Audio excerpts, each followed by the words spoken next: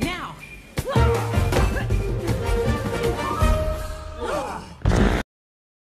Yeah, this is gonna awaken some weird shit in people. Hello everyone, CookBoss88 here, and today we're going to be talking about Chickenhare and the Hamster of Darkness. Yes, that is the name of this movie, and yes, it does sound weird. But I am here to tell you right now that this movie, despite of its peculiar title, is actually half decent. And that is about as nice as I can be when describing this film. What I can tell you about this movie is that it stars a character named Chickenhare, and just as his name suggests, he is born part chicken and part hare. He was adopted by this daddy bait. Hare named Peter, who would one day become the king of an island in the middle of a goddamn ocean. King Peter, as we saw in the first few minutes of the film, is an adventurer, and Chickenhare just wants to be exactly like his daddy and go on adventures of his own. But oh no, he can't, because emotional turmoil and bullying and low self-esteem and being ashamed of who he is because he's the result of a hare and a chicken committing bad choices in a forest somewhere. Oh no, poor little hybrid. Sorry. This is in fact your run-of-the-mill finding out that your true self is your most powerful weapon kind of deal. And this true self is what he uses in order to defeat his evil uncle Lapin, the evil villain of the movie, who is hell-bent on taking over the kingdom with the power of... let me see here... the power of a hamster army. Well, I mean, Professor Marmalade managed to do a bank heist with mind-controlled guinea pigs, so I guess it's not as goofy as it sounds. Along the way in the movie, Lapin tricked his brother into leaving the kingdom in search of the staff that controls the hamster army. Of course, being how Lapin is such a dastardly villain, he gave his brother the wrong coordinates, and that basically sends him off into a goose chase. But it just so happens that Chickenhare has a good head on his shoulders and managed to figure out what Lapin figured out first, the actual real coordinates towards the staff that controls the hamster army. Chickenhare tried to warn his father, but the ship that he was on had already left. So now it is up to our underdog protagonist and his pessimistic turtle friend slash servant named Abe to go on an adventure and find the staff scepter thingy before Lapin does.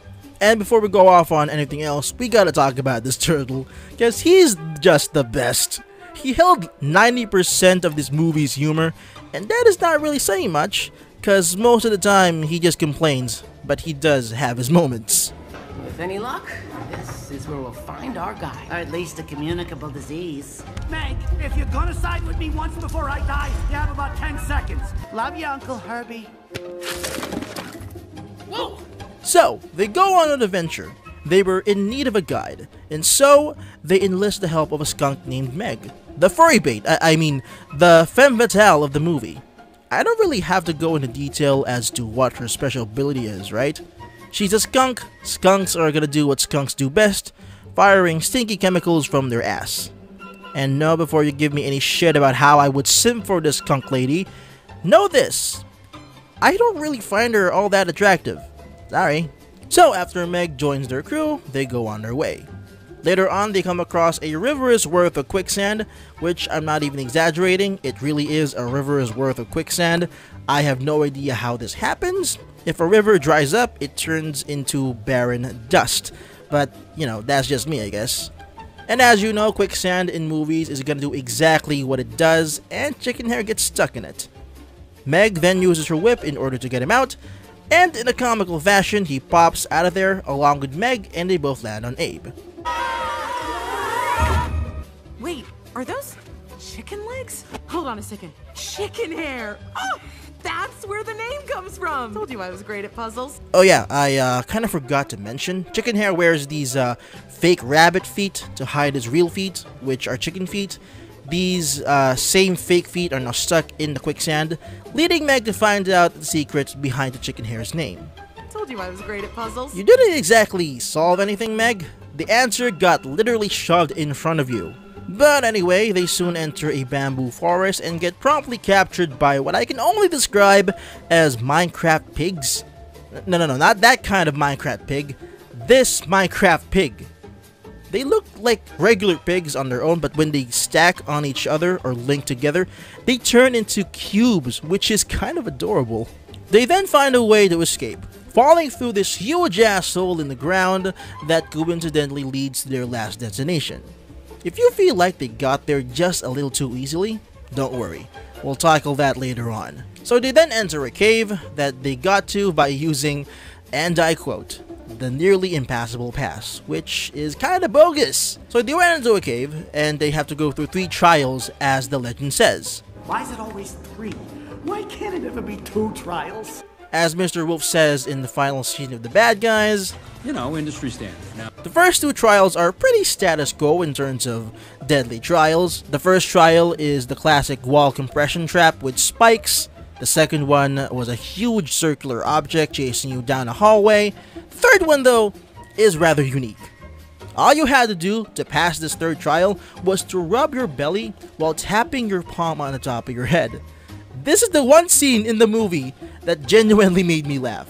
I'm not even lying. It's just so stupid and random that it managed to tickle my funny bone in the best way possible. Props to the writers that made this scene. And so, they get to the stab scepter thingy, and of course the evil uncle springs up in the nick of time and steals it from them, leaving them stranded on an ice platform with nowhere to go. But of course, the protagonist's plot armor wouldn't allow for them to just freeze to death on that platform, so... No! Chickenhare!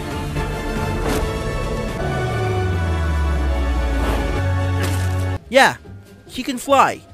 This has got to be the most plot armory thing to have ever happened in animation cinema. If you can name one other scene that is just as cliche as this one, please let me know in the comments below.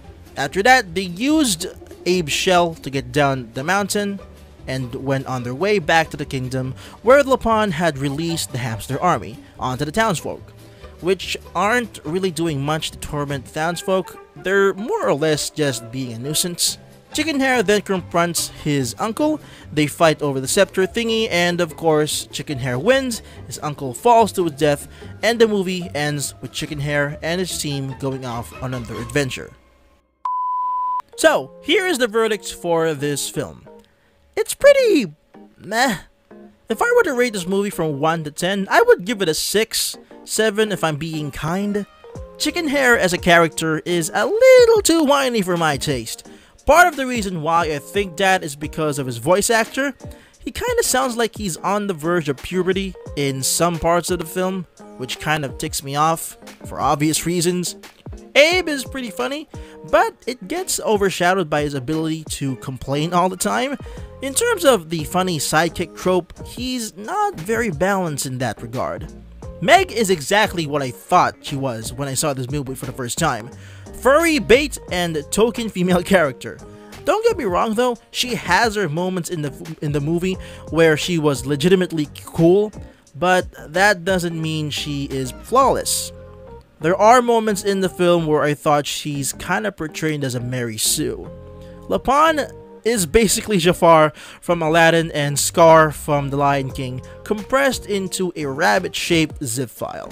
And I feel like if my gaydar is any help in this situation, he's a bit fruity, he's a little bit gay, he kinda gives off the gothic gay vibe when I look at him. This is not a character flaw by any means, it's just something that I noticed. The movie overall is not that bad. Like I said, it's half decent. The flow of the story is kinda meh and doesn't contain much outward conflict. That's why Chickenhare and his crew were able to get to their destinations rather quickly. Would I recommend this movie to you? Absolutely, most definitely. It's not on the same level as Zootopia or The Bad Guys, but if you are looking for a movie that is family friendly and can be enjoyed by people of all ages, then this movie is definitely for you. I recommend this movie 100%. Just, you know, don't have your expectations high. Thank you all so much for watching today's video. Please remember to like and subscribe if you're new here, and check out the Patreon if you got the time. This has been your fellow degenerate cook boss 88, and I'll be seeing you guys again in the next video. Stay foxy, much love.